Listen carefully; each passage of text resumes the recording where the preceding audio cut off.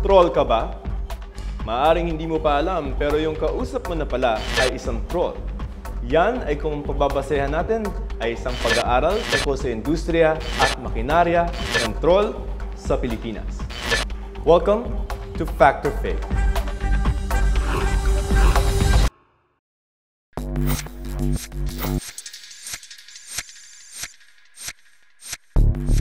At this point, we're talking to a troll. Tatanungin natin kung ano ba yung ginagawa nila and maybe how much they're getting paid for it. Shirley, ilang taon ka na pala muna? 26 po. Paano ka napasok dun sa trabaho and how would you describe that job? Campaign season 2016. So naghanap po ng part-time job. Yung job posting po, meron sa online, hiring for admin staff. Ang job posting is hiring for admin staff. Opo. Pero ang trabaho was? Work po kami na admin work talaga. Pero 2 weeks po bago yung election day, may ano na po, last minute na yun po, nag-troll kami. Paano to? Sino nag-utos? Sino nagdi-direct? Yung politician will pinaka-boss. Focus po namin na tulungan yung kaalyado na ma-promote po dun sa local election. Each of us required to make a troll account. Usually dalawa po. Meron kang good cop, meron kang bad cop. Good cop po, positive motion lang. Wala kang ibabash.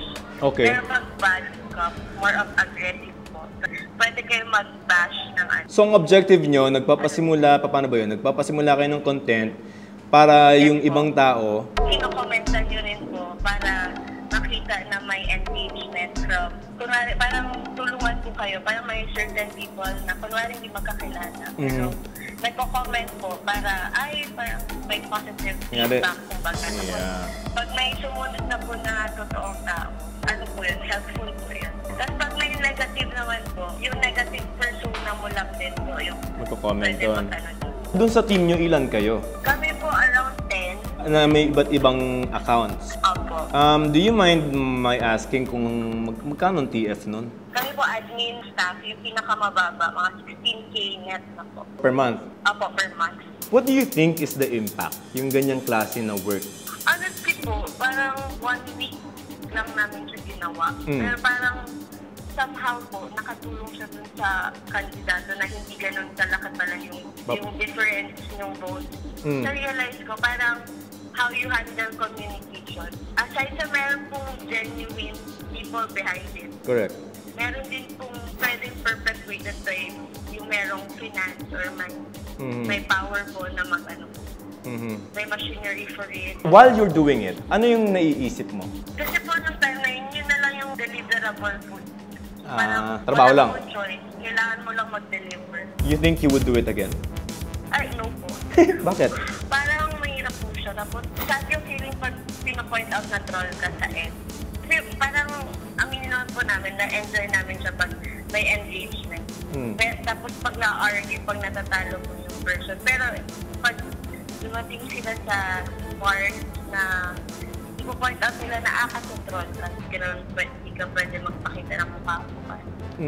Why is that sad? Parang ma-realize mo na yung reality. Hindi talaga siya good work. Parang yung reality na hindi rin kami real. Well, there you have it, straight from a troll herself. Organisado ito at may mga malalaking tao na nasa likod ng mga nakakasalamuhan nating trolls sa internet. Ganito rin ang lumabas sa pag-aaral na Architects of Network Disinformation ngayong 2018 na Jonathan Ong at Jason Vincent Cabañez. Sa pag-aaral, idinetalye yung natuklasan nilang Architecture of Network Disinformation. Sa pinakababa, may mga tinatawag na grassroots intermediaries o yung mga fan page moderators na mga politiko at iba pa mga volunteer political organizers. Volunteer meaning wala silang bayad. Sa itaas nila ang community-level fake account operators o yung mga advertising and PR strategists na hinire ng mga politiko para simulan ang illusions of engagement. Sumunod ang mga digital influencers o yung mga direktang nagpapatakbo ng mga social media pages na pinagmumulan ng mga mensahe at propaganda. More often than not, nagva-viral ang mga ito dahil din sa laki ng kanilang following. Pinakahuli yung mga Chief Architects of Network Disinformation o yung mga elite advertising and PR strategists na direktang kinukuha ng mga politikong nais magpakalat ng propaganda. May lumabas na 7 key findings sa kanilang study.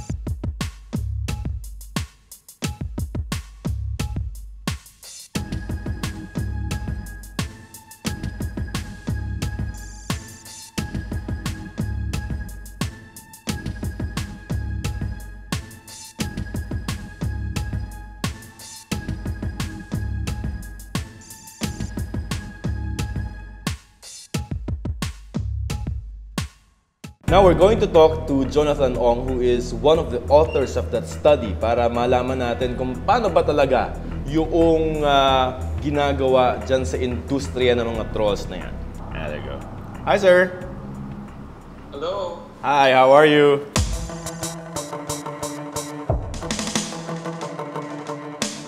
Where do they get the trolls? I mean, do you apply to be a troll? That's a very good question. I think go through your Twitter pages, look at the accounts that you follow that tend to be satirical, humorous, snarky, but don't disclose their real personality. These accounts are influencer accounts and they are for sale.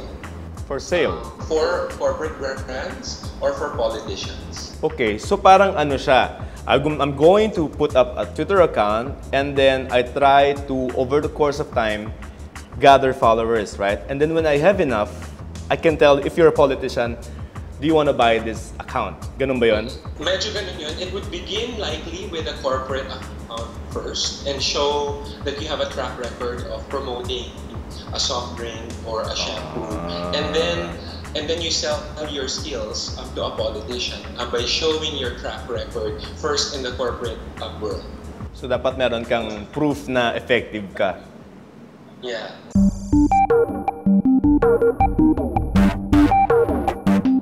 How lucrative is this business? Especially for the chief architects, especially for the ad and PR strategists, it pays very handsomely. Political campaigns are very well paying, and that's why there's also very little effort among ad and PR strategists to talk about this openly because it is very financially rewarding. However, one would say na kung nandun ka sa ikaw yung community level fake account operator, ikaw yung troll, on a per day yung bayad sa'yo. Paminsan, you can be paid about 1,000 pesos per day kung nasa Manila. Kung nasa probinsya, narinig namin is usually 500 a day. And all you have to do is what? You have to achieve a certain number of comments or posts in a day. So it's and then execute a very strict script na binigay sa'yo ng strategies.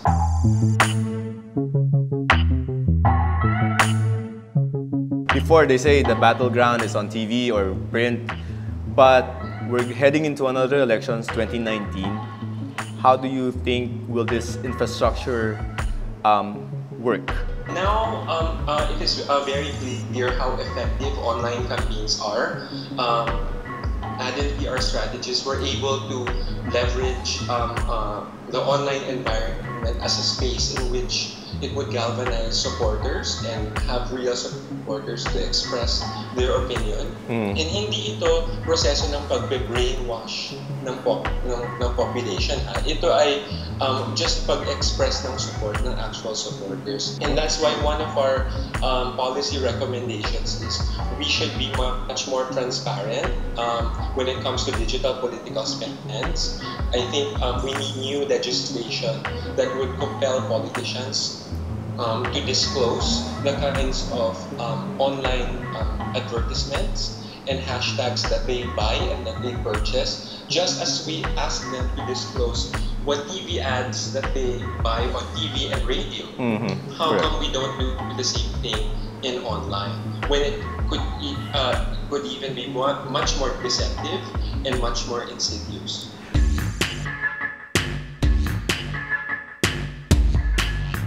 What is your advice to a person who is on social media and then reading comments? Any netizen should be very critical of what they see online. Deception it has become very normalized in our culture, and we need to be much more critical as to who we're following and evaluating what they're saying. Especially when you see a particular hashtag being promoted by one of these accounts na anonymous. Hindi sila walang totoong pangalan na sinabi, but they might be funny, they might be inspirational in terms of its daily content, but usually may pinapasok silang paid content. And I think we as netizens should be much more careful in following these kinds of accounts. I would even advise us to unfollow these because they would tend to be very deceptive. Yeah. O yan, from the interview, na-establish natin na some trolls are for sale. Some opinions are for sale. So next time you encounter something on Facebook, Twitter, or kung saan man yung social media site, be careful, no? Baka mamaya medyo nagagamit kayo o napapagkakitaan kayo. Alright guys, kung may opinion ka, that's your right. Sa demokrasya, everybody has the right to express himself or herself. Pero sana naman, yung opinion ay original thought. At hindi yung manufactured o kaya isang key message na pinapakascade lang at pinapalaganap lang. You know, a lie is a lie is a lie. Kahit marami pang naniniwala dyan, it's a lie. That's a fact. Joseph Morong po for Fact to Fake. That's a fact. For more Fact or Fake episodes, subscribe to youtube.com/GMA Network.